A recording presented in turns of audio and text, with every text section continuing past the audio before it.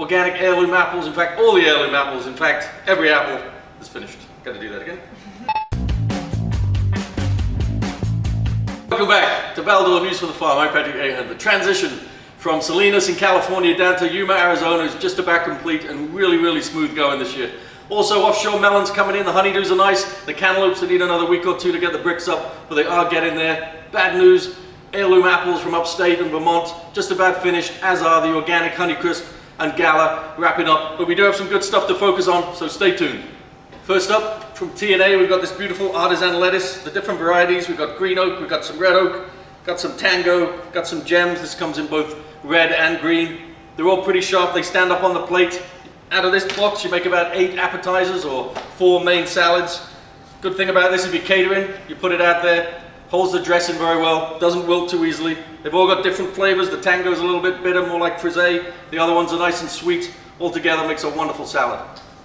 Next up, the Matsutake, loved by the Japanese, also the Chinese and the Koreans use this a lot. They grow in North America, mostly under pine trees, but quite often under a fir. Some people call these a pine mushroom, because in Japan they mostly just grow under the red pines only. When you're using these, try to keep the aroma. They do have a nice spicy flavor, but you want to keep the aroma, so you need to cook them gently.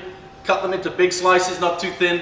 Don't even wash them, just dust off the dirt. Steam them or fry them, put them in some rice. Basically, they should be king of the plate and not left to the side. How do you make an Danjou pear even better?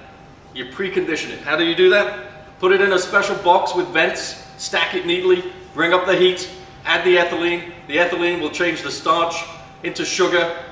Then cut the heat, cool it down super quick, hold it just as it is. These things look as hard as a rock, but trust me, they're soft, they're aromatic, they taste delicious.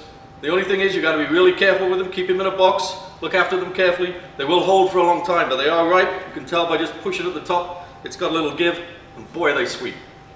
And every day or every other day out of Florida, we have beautiful tomatoes come in, and also just loaded the first of the Florida strawberries, and by the end of next week, we should be into the stemberries, ready for those Christmas parties.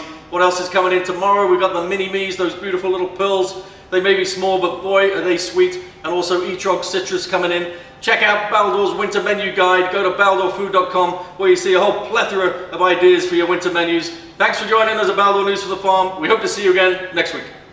Check out our winter menu at Baldor News from the Farm. All right.